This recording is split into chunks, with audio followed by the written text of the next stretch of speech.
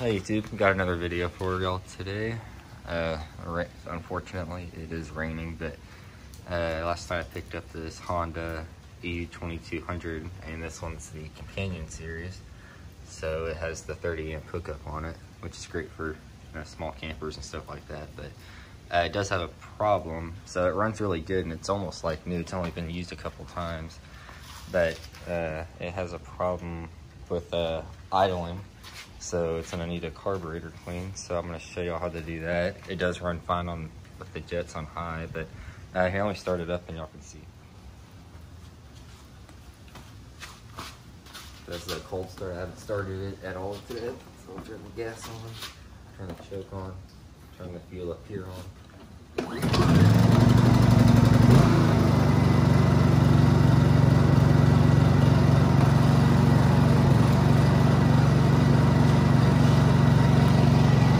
Probably can't tell, but it has like a little hesitation. It has a little hesitation, but if your machine's having a hesitation or this isn't performing very good, it's most likely the carburetor. So I'm gonna show you how to clean that real quick. Alright, so you're going to need a Phillips head screwdriver. And the carburetor is located underneath the cover right here on these Hondas. Oh, this one's almost like brand new on the inside. And then you're gonna have to undo these two 8mm right here. And underneath here, this is the air filter. You're gonna want to unscrew this. So underneath there's this Phillips head, and you're gonna get your air filter. Go ahead and pull that out.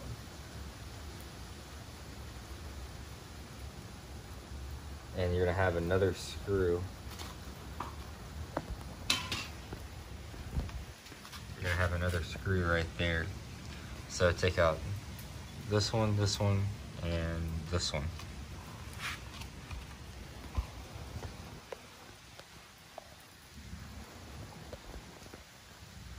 And like I said, that should be getting removed.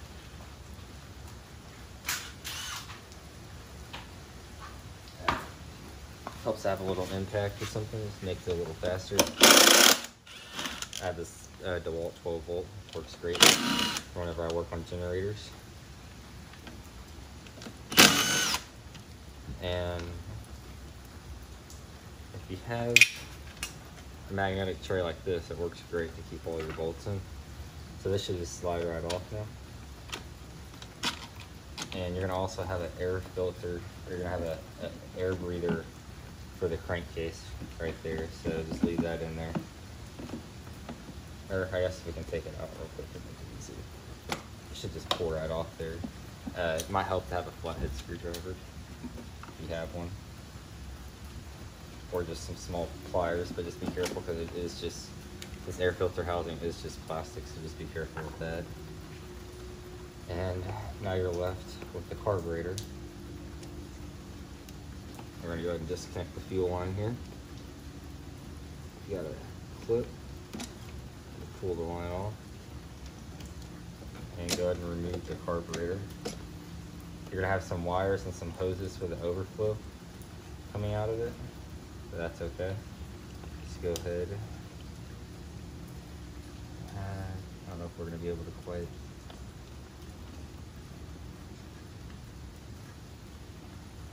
Connection runs right up in there, but I think we're going to do it without the without having to take the carburetor off.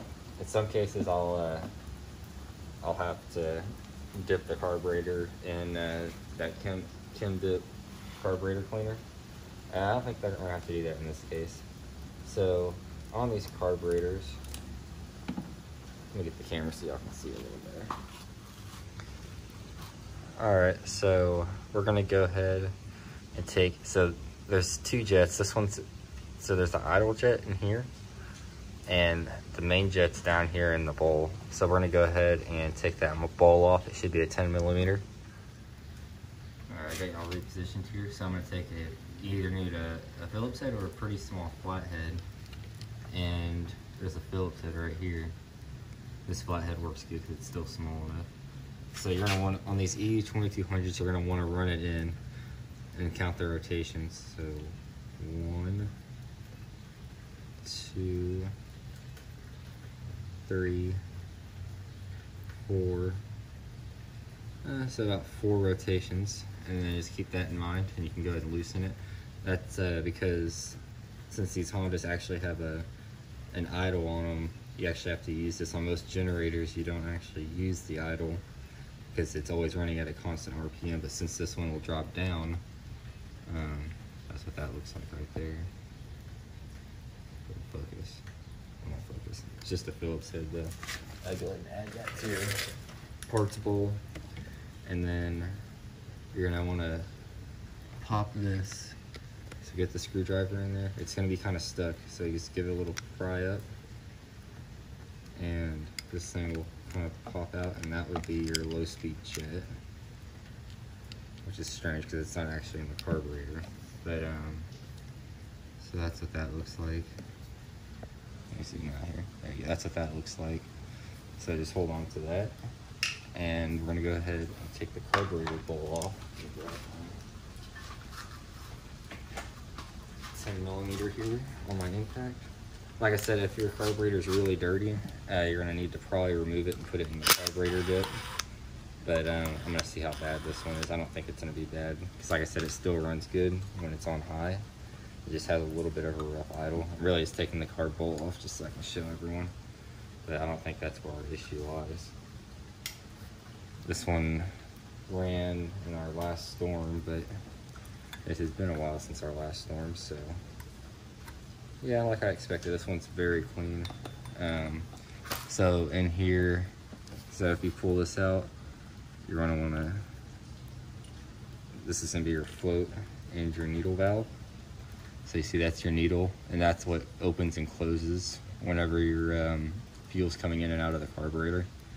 So if you're having a carb overflow issue, or it's leaking out the bottom of the carb, this is most likely your culprit.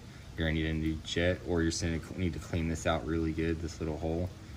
And the best way to clean that out is carb clean, and then get a Q-tip or something small with a brush on the end that'll fit down in there, and just put it on the end of the drill and spin it until it's clean. Let me zoom in a little bit more for y'all so y'all can see the main jet.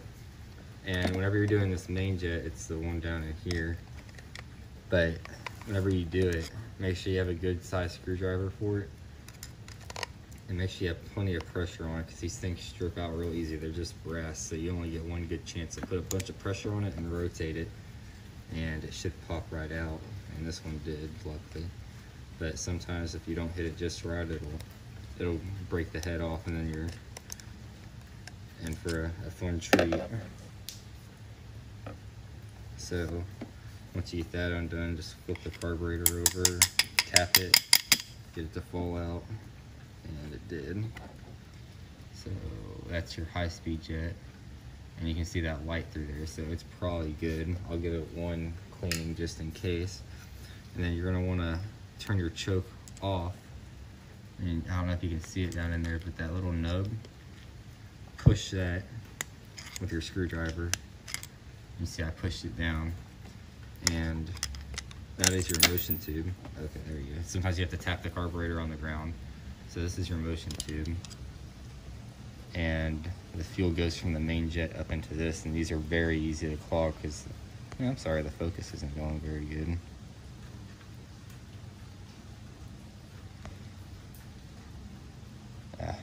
Sorry, I don't know what's going on with the focus here. But there's a bunch of holes in it, just like on a regular jet. So let me set these aside, and we'll move on to the next step. Alright, so here we got the parts bowl. So the best way I found to clean jets is, or the cheapest way, is just to get you a nice wire brush from like a grill. I kind of burnt it with my welder, but this really works good for cleaning out the jets. And also a can of brake parts cleaner or just carburetor cleaner works good. So let's start here with the main jet. sorry, this is the motion tube. So what I like to do is before I clean out the inside, just kind of scrape it, you know, get all the grime off it so that doesn't get stuck up in there. And this carburetor is not bad enough, like I said, so I'm not gonna put it inside the chem dip, but if your carburetor's been sitting for years, it probably will need the chem dip in most cases. So there we go, I got all the white stuff off of it. And you can see through there. I don't think these are gonna be dirty because it was running good when it was on the high mode. But what you're gonna wanna do is go ahead and bend you out a tab that's nice and straight like this one. And just go ahead and just run it through all of these just to make sure, even if it looks clean, do it anyways, because I ran into a lot of cases where I was like, oh, it looks clean, and I just put it back together and it ends up not running good because maybe I missed something. But a lot of the time when people clean these carburetors, they forget about this motion tube that's up in there, and they forget about that idle jet, which I'm about to show you. And then just look down in it and make sure it's all nice and clean. And then go ahead and take your can and go ahead and put it, I usually put it on this side because it kind of fits the tip of it better. Just go ahead and give it a spray, and you should see how it's coming out of all the holes. That's what you want it to do. So I'll give that a good spray off camera whenever I don't soak the camera in brake cleaner. But go ahead and put that in a clean spot. And next we'll work on the main jet here. So it's a little dirty in there, but not bad. Not enough to make it run bad. So this one you're gonna wanna go ahead and this one should have a lot coming out of it because this jet has a pretty big hole on it. That's all you really gotta do for this one. It's pretty easy. And you can actually stick something like a needle or something down in most of these. I don't know why the camera doesn't want to focus on anything, but there you go. You can see the hole right there. So, if you need, so if that one's dirty, that's all you do for that one. And next is going to be the idle jet. There is rubber seals on here, so be careful about that. But the way this one works is there's a little hole right here, and it sprays out these big holes. So this is where the wire brush comes in real handy, because these holes are very, very small. So you're just gonna wanna push that. You have to push it a little hard to get it to break through, but you should be able to see how you can see that wire inside of there. That's what you wanna see. So, and then just give that a good blow out with the carburetor cleaner.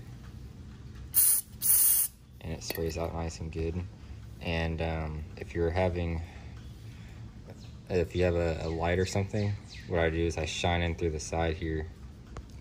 I'll shine in through the side here, and you should be able to see through there to see the hole. You won't be able to see it like the other jets because this side is blocked.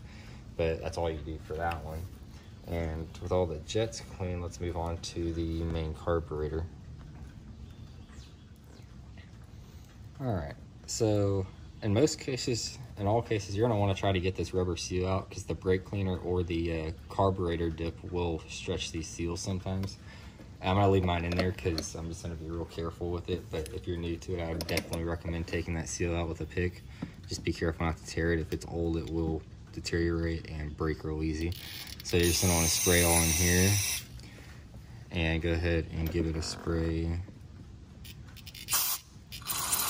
That's the fuel inlet. And then you're gonna wanna come up here, and there's gonna be a small hole. I don't know if you're gonna be able to see it. The hole that the jet went in, there's gonna be a small hole in there.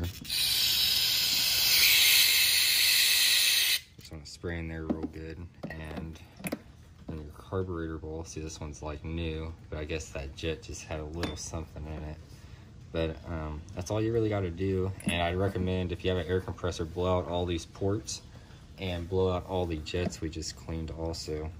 And you're gonna have your, so in here is gonna be the needle. You can see the needle right there.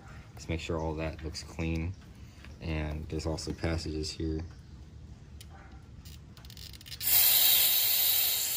Make sure those are all good. Like I said, go and verify this and blow it out with the air compressor. And once you do that, you are ready for reassembly. All right, so we're ready to reassemble. So first things first, get the motion tube and make sure the flat side is facing the bottom of the carburetor so that that jet will hit up against it. And now you're gonna take your main jet, which is right here. And you can see there, you can see through the hole and it is blown out good. Go ahead and drop that in there and grab your screwdriver.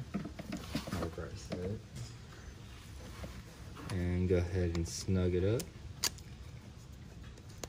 These don't have to be overly tight, just nice and snug. So if you ever have to come back in here again, it's not going to be difficult to get that out. And then next, you're going to get your carburetor bowl. Make sure your needle is attached and not falling off there. And you're going to stick the needle down inside of there. You see, just like that. And then you're going to take your little metal pin and run that through there. Maybe. Sometimes you gotta fiddle around with them. These Hondas are pretty easy though because they're plastic. But okay, so now you got that all nicely in there, you can get the carburetor bowl, and you're gonna want to face this drainage valve out like that, because whenever the carburetor is sitting on the machine like that, you're gonna want to be able to drain your carburetor in order to make sure that that it's stored properly and you don't have another carburetor issue. So you're gonna take your carb bolt and put it in there and make sure the rubber seal or the seal is on there, because if you don't, then you're definitely gonna have a leak, no doubt about it.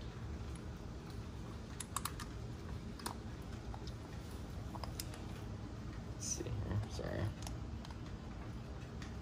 Let's go ahead and get that started in there by hand, and then you can kind of suck it up with the impact or with your wrench. That's all it needs, a few little hits. And now we're gonna come around to the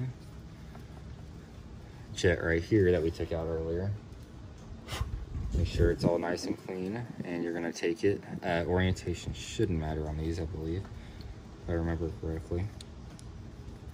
But most of the Honda carbs are like this. So you see I got it kind of just sitting in there, and you're gonna push it down, and you can see how it's flush now. And then you're gonna go ahead and take your idle screw that you took out earlier, and you gotta kind of get it started with the screwdriver here. Kind of get it stuck on your screwdriver, and go ahead and start it in there. We're gonna run this thing all the way in.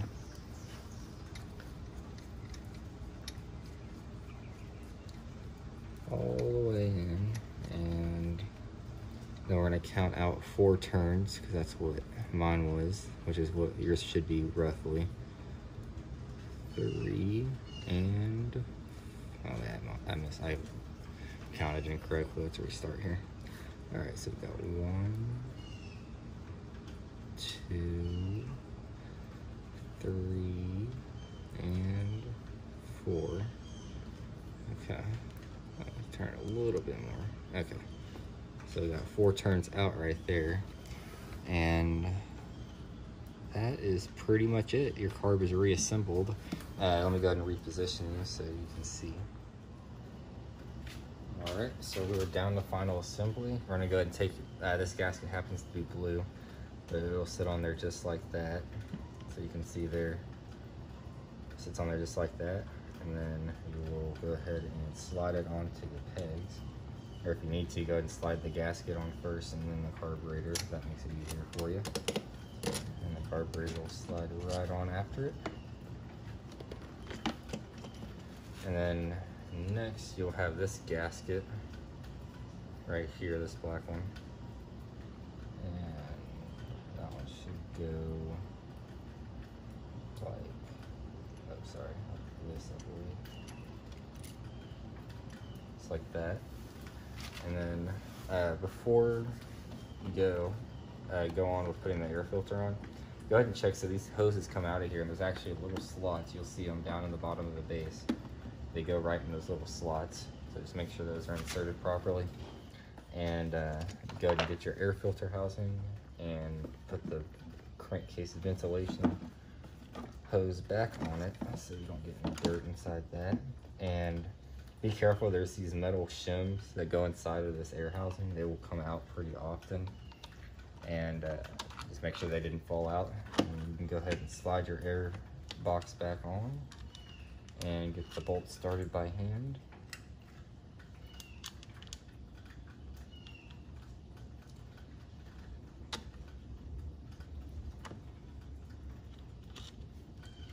And don't forget your bolt that goes down here.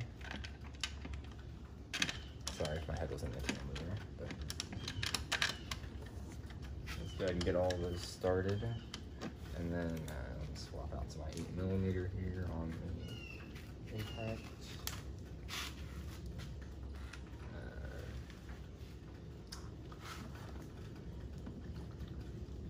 Let's see, where did I set it?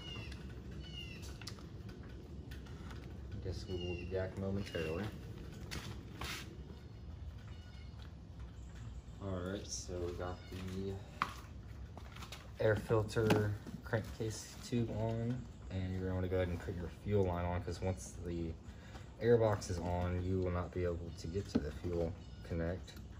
So just go ahead and slide that on there. Might need some pliers, so it makes it easier. Once you got that on there, go ahead and put the air box on. It'll slide right onto the pegs. Make sure that these little metal inserts that go on the air box do not come off while you were moving it around. And then you're going to go ahead and hand tighten that nut just to get it started. And go ahead and hand tighten these just a little bit to get them started so they don't strip or get cross-threaded on you, sorry.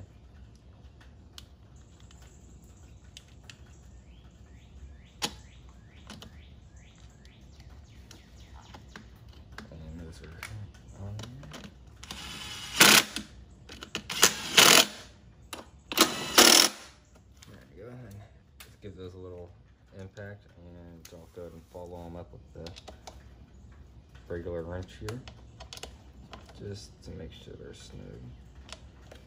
They don't got to be overly tight. I think they're only supposed to be like 9 foot-pounds or so. And once you got that on, go ahead and make sure you put both your air filters back in. Make sure your air filter's not deteriorated, because if it is, that'll clog your carburetor too. I've seen that happen.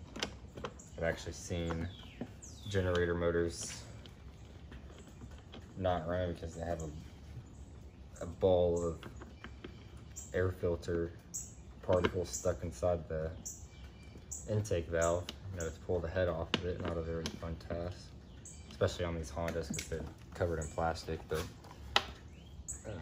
then you're gonna, if you go ahead and check your oil, make sure all that's good, of course. I'm gonna go ahead and put this on. And if it ends up running good, I'd recommend changing your oil. You might as well just go ahead and get all your maintenance done out of the way. So go ahead and just put that on and snug it up. Then fire it up. So go ahead and turn your gas on and give it a second to flow. Make sure your choke is on. Choke is forward on these. And make sure your eco throttle is off.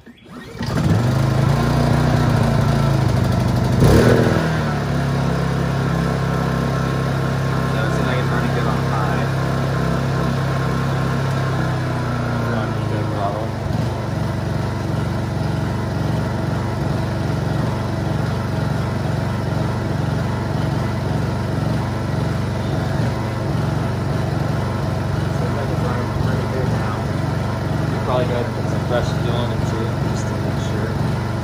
But that's pretty much it.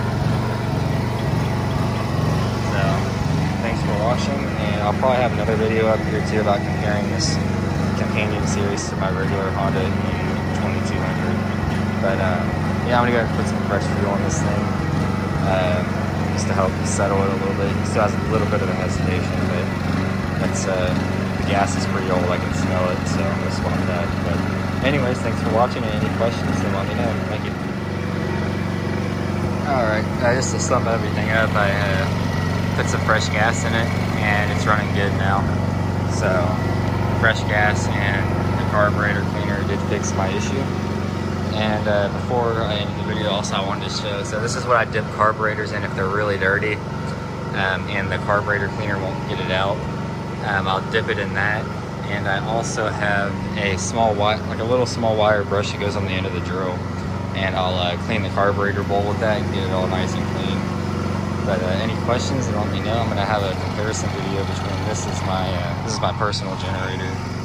I'll have a comparison video between this one and the companion series. So that'll be uploaded right after that. So if you want to check that one out, I'd appreciate it. And thank you. Like and subscribe, it helps out a lot. So.